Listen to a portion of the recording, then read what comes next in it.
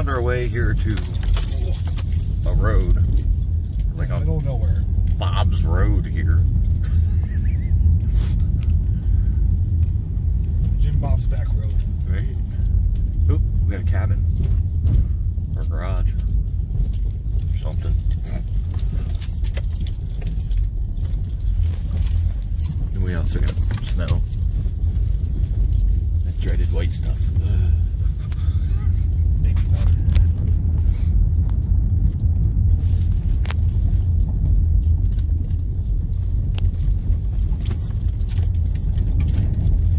Lots of turns.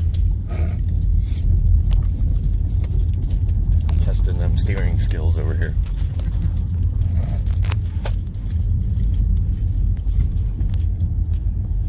Working ahead.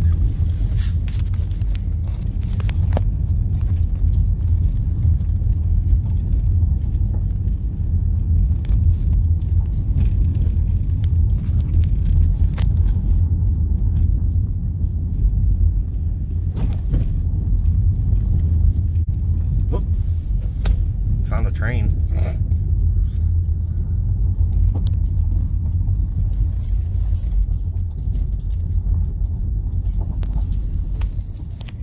Destination is on the right. I think we found it.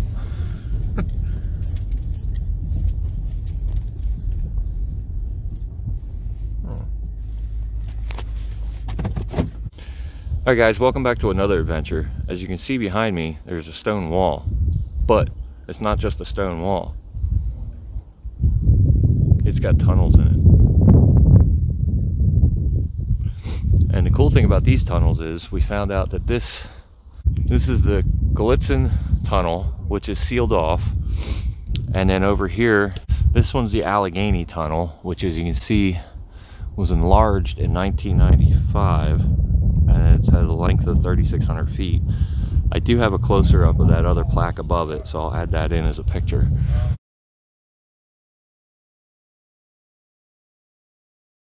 But you'll also see from our footage some of the trains that we caught. As we were actually coming up here, we were following one up that went through this direction, and then as we were walking into this, another one came out the other direction.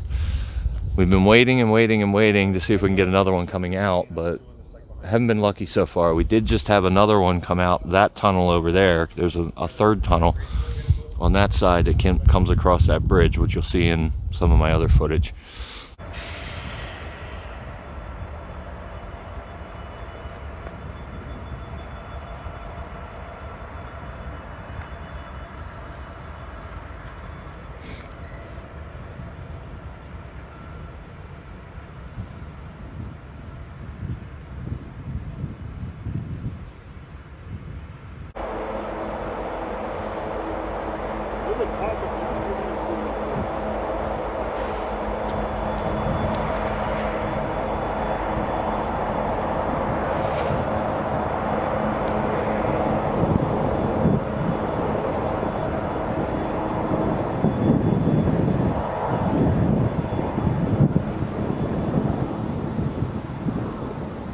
Allegheny.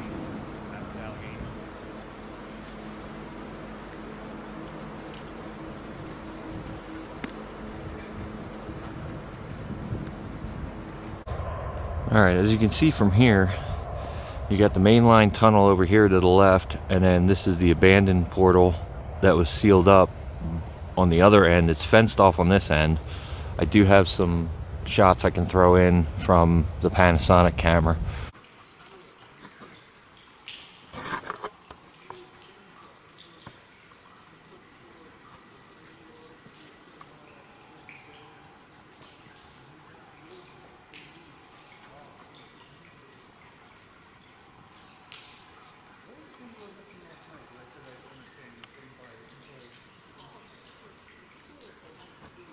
You can also see the rails are still here.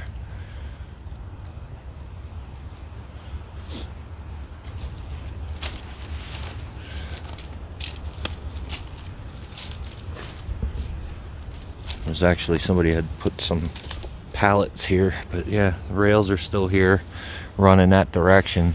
We do have a train coming out of the third tunnel over there. There's another tunnel on the other side of that, but this kind of intrigued us too, trying to figure out what this could have been. So I wanted to see if I can get over here. It's all water around it, so I wanted to see if there was a way to get up there to check it out, or at least get closer so you guys can see it. There's some kind of portal there, but what it is or what it was, don't know. But this concrete here is as tall as me, so for me to try to jump up on that is not going to work too well. So I'm not going to make it up there this way.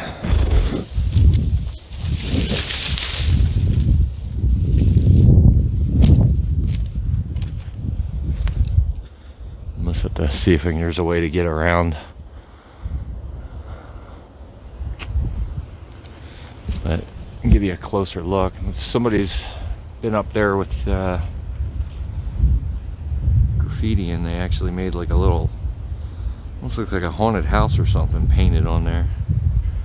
They even did some nice artwork up top there. But that definitely looks like it could have been a tunnel of some sort. What it was for, don't know. And there's some stonework all around that. And it would make sense that this platform here is right next to where the rails are. You got the rails here and then the platform right there. So you'd be able to come out to whatever rail cars would be on this line. Plus, if you look on that side, Jay thinks that may have been an old switching tower. So we're gonna have to see if we can do some research on that, see if we can figure out what that was. And here comes the snow again.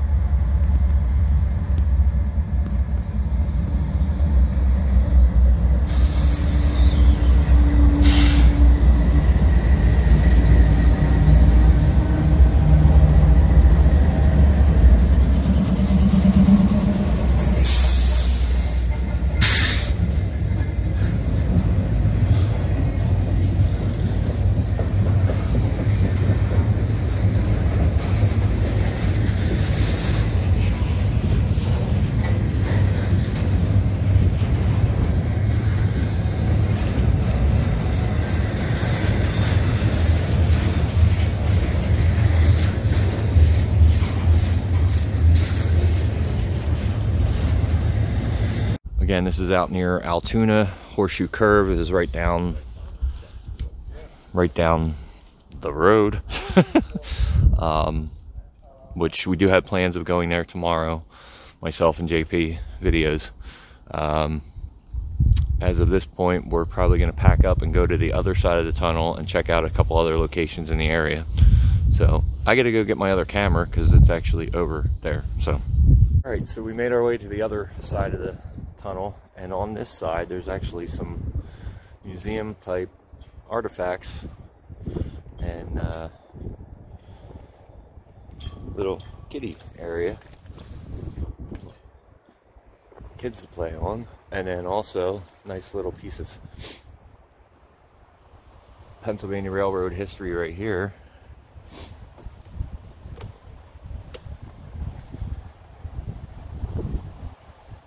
This is actually a museum which is closed right now, but take a walk up and take a peek inside maybe. They actually have a screen door on there so you can get in and out. We got pictures inside. Conrail train going through the tunnel there. That's pretty neat. Picture of that up on the wall. And lots of pictures down here to my left. So that's pretty cool.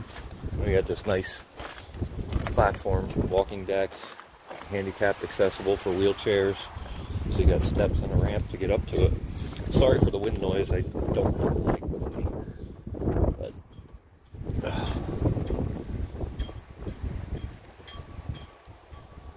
there's some attractions.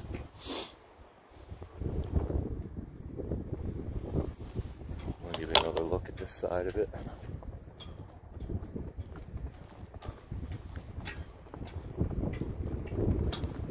And you can actually see the tunnels already as I'm walking around here. Or the tunnel, I should say.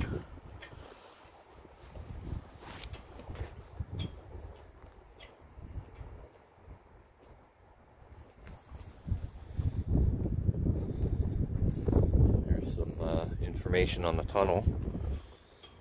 So it was built in 1854 and 1904, because there actually are two tunnels here. The length is 3,612 feet. Width of 24 feet, cost $125 per linear foot. So if you want to read the rest of that, you're more than welcome to pause it. Take a look at that.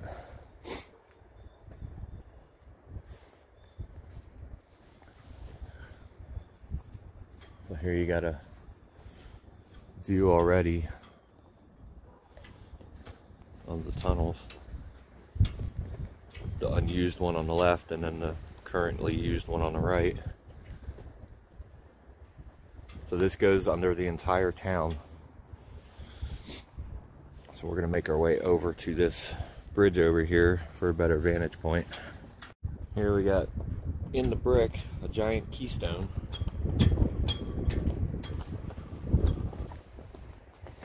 Plus, I noticed when we parked, one of the original keystones from the tunnel. This is the police station, also the museum. This is one of the original keystones from the Gallitzen Tunnel.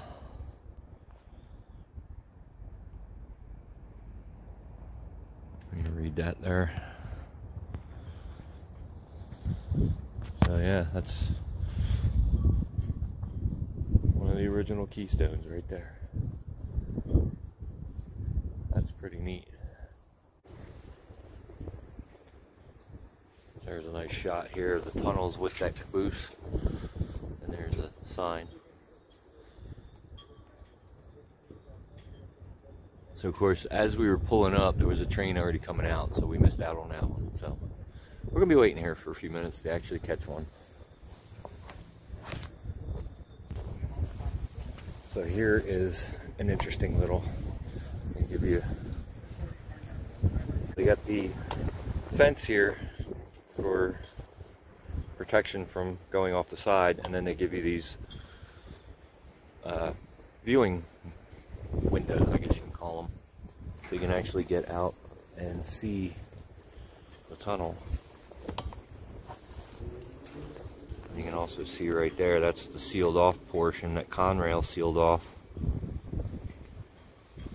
So now this side, like we said, is completely sealed off, but the other side is visible. You can see in it, but there is some collapse going on in there.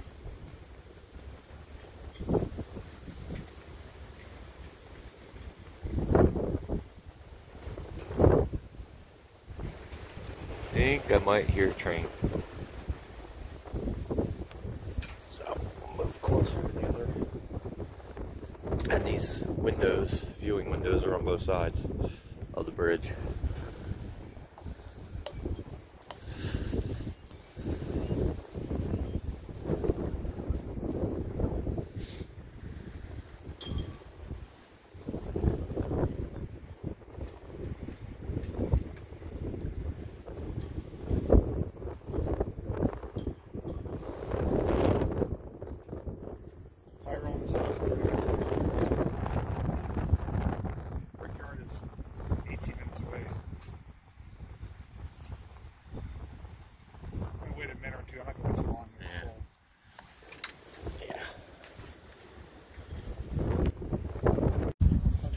All right, we're wussing out. It's too cold. We don't feel like waiting anymore. We're moving on to the next location.